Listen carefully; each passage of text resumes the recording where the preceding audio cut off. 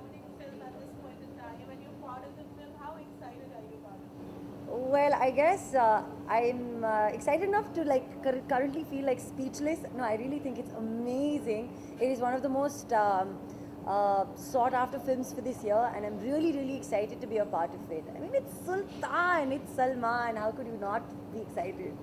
So first day of your shooting with Salman Khan or your tryst with him, how was it? What was it? For me, honestly, it's always fun, but more importantly, working with him for the second time uh, in a film is nothing less than reminiscing. So literally, we look at each other, we burst out in a laugh, and he goes like, "Well, after being a maid in my previous film, you're back in this one. Wow, you're looking glamorous for this one." So I guess that was literally how our conversation started when I met him on the set for the first time. So, what is it? Well, I think one reason why I'm like supremely excited about my role, my character in this film is because uh, I I love.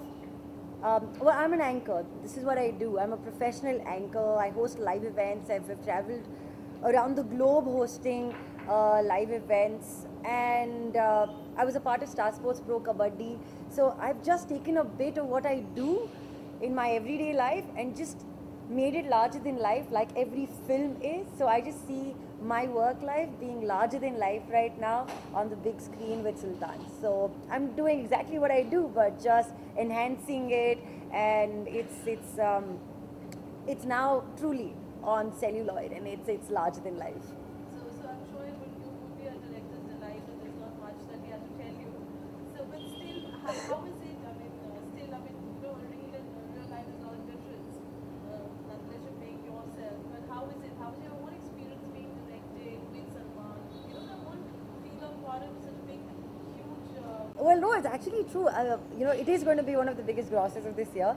But that being said, in a live event like this live shoot right now, there are no retakes.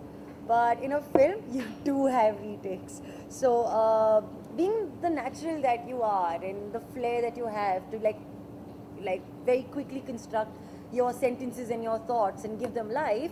Ali, who's the director, he's sitting there listening to everything, and he says, "I like this line, I like this line, I like this line." So then we take those three best lines and then we reshoot them. So it's exciting that your brain works so fast. But then after that, again, you've got to be like all poised and you need to give your good looks, you need right side and everything. So it's a beautiful mix of real life just making its way into real life. And I actually watched the final edit, and I was like, "Oh my God, I make a great anchor." Well, actually, I make a great actor. We're talking about other directors, the kind of cinema you want to be a part of. Who do you see yourself being directed by? What kind of cinema you would really wish to, work with? I guess it's every actor's dream to be directed by Sanjay Leela Bhansali, by Ashutosh Govarikar. You've got like dreams of being, directed by Raju Hirani. But I would love to work with all the, with everybody who sees potential in me as an actor, because truly speaking, I'm here. It's this big, huge white canvas. So it's just, I think time has just come for me to actually explore and do what I'm really good at. And for me, working in this film was nothing less than a dream come true. I worked with Yash Raj. Oh my God, that was awesome. Kubra, now a cliche question. Your expectations from the film? I'd like to see, I'd actually hope that people look at my work in the film and say, yes, she is a good anchor, but then she is also a great actor, because I guess I've been able to bring out a little bit of both in this film, and I've always believed that you take small steps to reach your final destination, and I think with Sultan we've managed to take one big step towards one big destination. Thank you.